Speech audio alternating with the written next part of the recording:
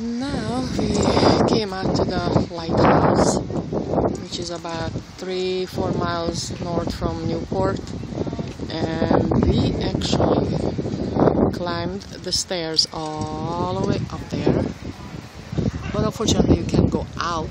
It's just really cramped up there, and they let only 1 or 2 people go and then peek out basically. So we just finished that, and now we just kind of look around a little bit so we can get all the information, all the beauty of this place. Yeah, there's a lot of I think there are seals down there sleeping. They're right there, yeah. And then a lot of birds on the other side, and we actually walked down all the way down there, so we looked at the starfish and interesting things in the ocean.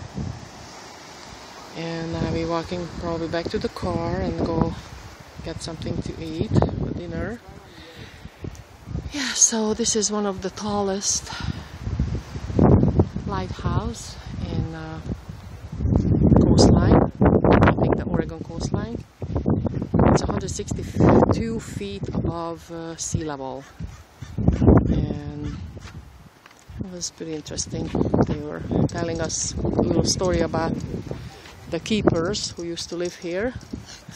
The keepers who kept the lighthouse, I mean the light lit. Oh, lit the light. Right, Christy? So, yeah, this is pretty. That's about it right now.